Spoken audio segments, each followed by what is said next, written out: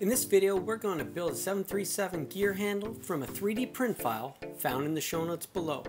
We're also going to use a Arduino Pro Micro to make a 56-button joystick, allowing us to expand physical controls as we add switches and buttons.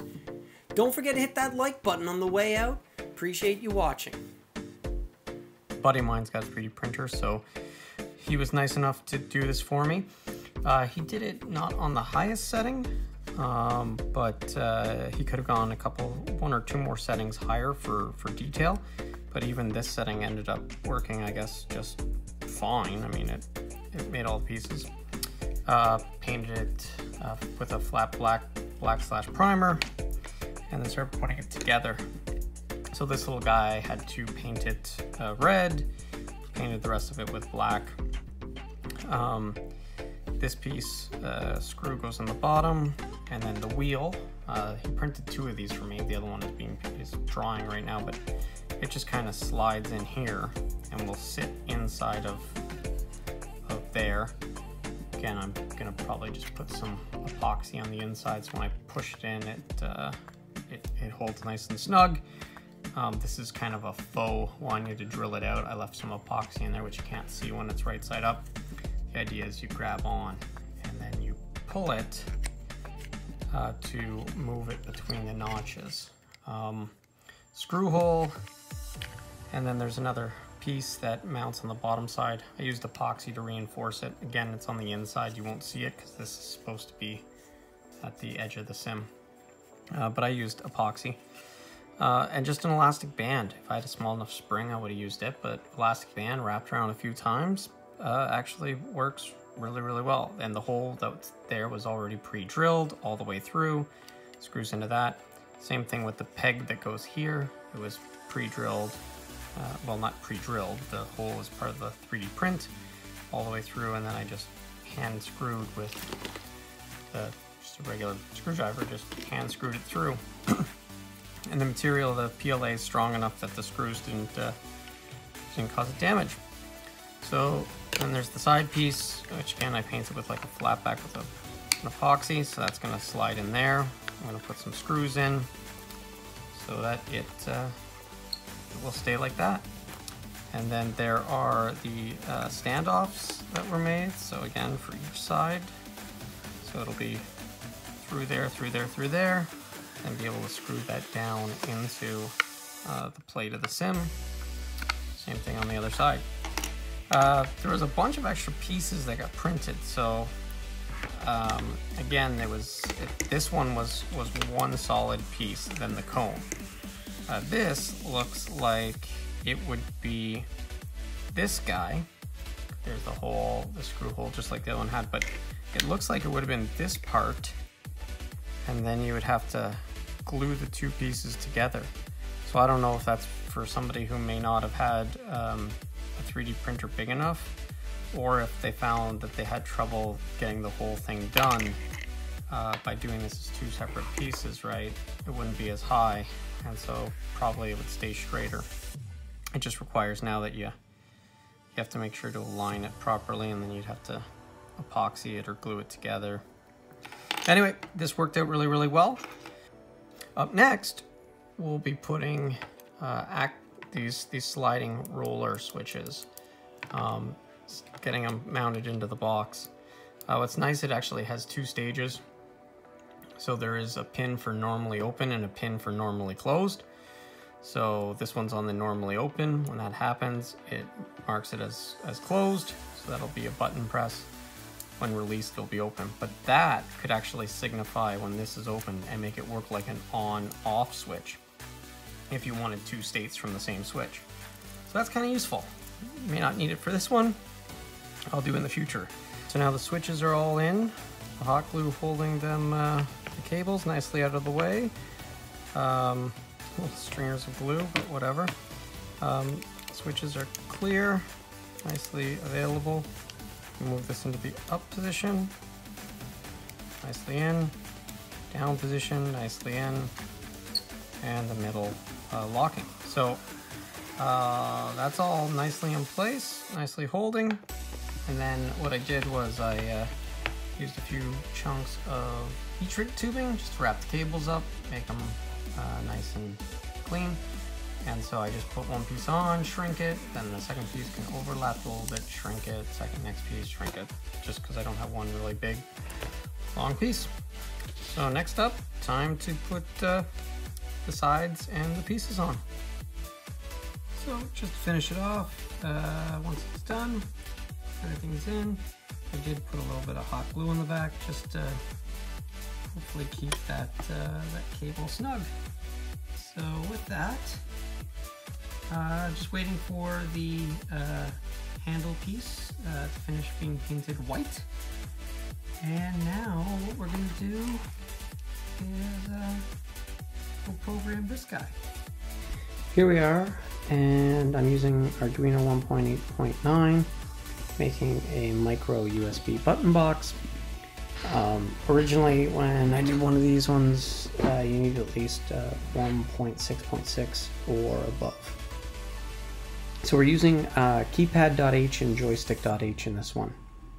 And the reason for using those two is we need to define the keypad for setting up the rows and columns.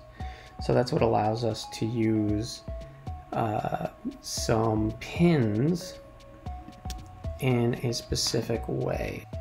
So hopefully this gets you the idea. You have rows and you have columns. And a row pin allows the button to connect it to a column pin. So for the standard 16 button keypad, you have 4 rows and 4 columns. So 4 row column or pins, and then 4 column pins on the Arduino, which gets you 16 buttons. So with a Pro Micro, what you've got is a couple of pins here. These are digital pins, 1 and 0. It's actually one of these ones, it's actually 0 and 1. Then the ground pins, and 2, 3, 4, 5, 6, 7, 8, 9, 10, and then it gets weird. It has no 11 or 12, it just goes to 14, skips 13 because they've already directly connected 13 for you to the LED pin, so you keep that for the LED, and then they expose 15 and 16. And then you've got 4 of the analog pins. So we're going to use the analog pins. Those are your row pins, and then our column pins will be made up of the digital pins. And when you count up all the digital pins, essentially what you have is 14 columns. So 4 rows, 14 columns, that gets us 56 possible buttons. Since we have it plugged in, you can see right now the sketch is loaded and it shows button 0 through 55, so 56 buttons. So how did we do this? What we've done is we've made a 0-axis joystick, because we're using the joystick.h library, with 56 buttons. So kind of like having a gamepad or a button box. Your keypad will configure button 0 through 55, as we see over in the joystick show software. And here it talks about the fact that A3, A2, A1, A0 are your row pins for the keypad, and digital 0 through digital 10, and then 14, 15, and 16, the rest of the column pins. So button 0 will be found when you connect analog 3 and digital 16, where A3 is the row and D13 is the column. Button 13 is going to be found at A3 and D0. So now when we wrap around to the next line, button 14 starts at A2 with D16, and button 27 is A2 with D0. A1, D16 makes up 28, button 41 is A1 plus D0. So as you can see, the analog plus the digital will create a button. We include our 2.h files, so our keypad and joystick files. Make sure you have those libraries installed. If you don't, it won't compile. Then we come and we're going to define the information for our keypad. So the number of buttons will be 56, number of rows will be 4, number of columns will be 14. Now here's how we define the buttons of the keypad. So it's a byte, buttons, num rows, num columns, and we've created an array. So this array is to give us 4 rows and then our columns. So our 14 columns, and it's just kind of creating how the buttons and the keypad will be created. Next we go for the row pins. Now this is the part you had to look up. So I did a simple Google search, and I think what I searched for was analog pin numbers Arduino Pro Micro. I think that's all I searched for. Yeah, that's all I searched for, and we got this image, and this gives us exactly what we needed to know, which is analog 0 is actually 18.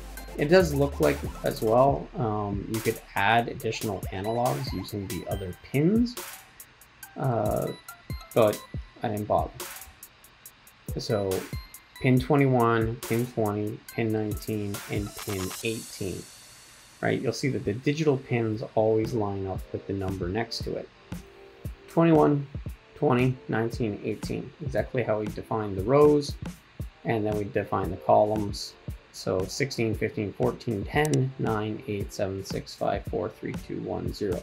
So exactly the pins, they do match the digital because the digital is doing the columns. We're going to initialize, so keypad button box is equal to keypad, make key map buttons, so define buttons, which came from this byte, and then row pins, column pins, which we defined here, and num rows, num columns, which we defined here. Next up, we're going to initialize the joystick. So here at the joystick, it is calling up joystick default property report ID, joystick type joystick, and this is where we tell it how many buttons, 56. This is where we tell it how many axes. Here for sure is the axes and telling it which ones are true or false. If you make these true, it would be putting in an axis. And again, we're not using any of the analog pins for axes, we're using them for button box, because there's none available. If I want to get into doing those joysticks, you need to get the full Leonardo, not the Pro Micros, because the full Leonardo has way more pins, especially more analog pins. So we're just defaulting this so that axes never show up. Hence why here you see no axes show up in this joystick. So in our setup, we call joystick begin, and then in our loop, we're going to call the function of check all buttons, and we put in a delay. This delay of 0 is a placeholder. It's good for debugging. If I find it's not picking things up, I can delay the loop so it takes a longer time between events. But so far, it's not been an issue. So it's going to call that function, and that function is check all buttons. In it, we're going to run an if statement, buttonbox.getKeys. So that's a function of the keypad. It's going to go out and get the keys. So for I equals 0, I less than list max. List max is basically 56. I plus plus. So scan the whole key list.